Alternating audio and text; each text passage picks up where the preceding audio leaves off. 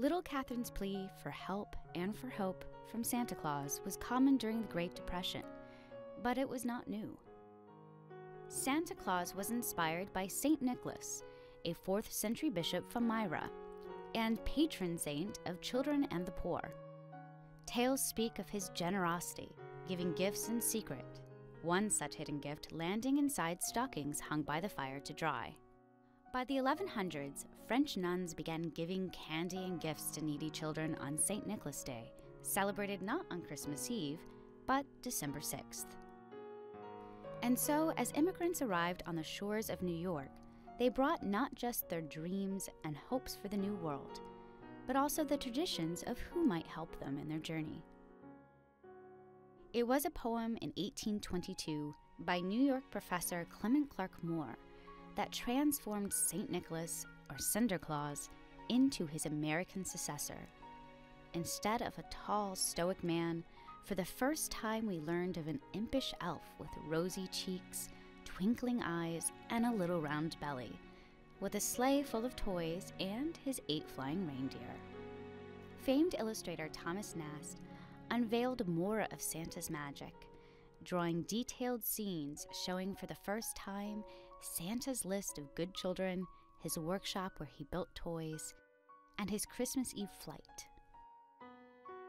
Back in Indiana, in 1852, when the little town of Santa Fe learned it must change its name in order to get a new post office, it's no wonder what the town lore says. A little girl, upon hearing the sound of sleigh bells outside the town meeting, proclaimed, "It's Santa Claus." The application was resubmitted, the post office was approved, and the first Santa Claus town in the world came to be. A decade later, Thomas Nast revealed the location of Santa's home in Santa Clausville, North Pole. For the first time, children knew how to write him, and write they did. By the turn of the century, the United States Postal Department was under pressure by the press and public. Couldn't they find some way to get these letters, filled with the hopes and wishes of children, into the hands of Santa's helpers? In response, in 1912, the department approved a new rule.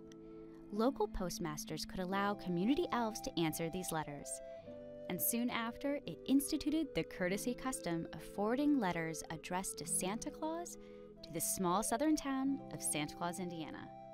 As Santa's popularity grew, so too did the town's recognition, and it was that recognition during World War I that forever changed the future of Santa Claus.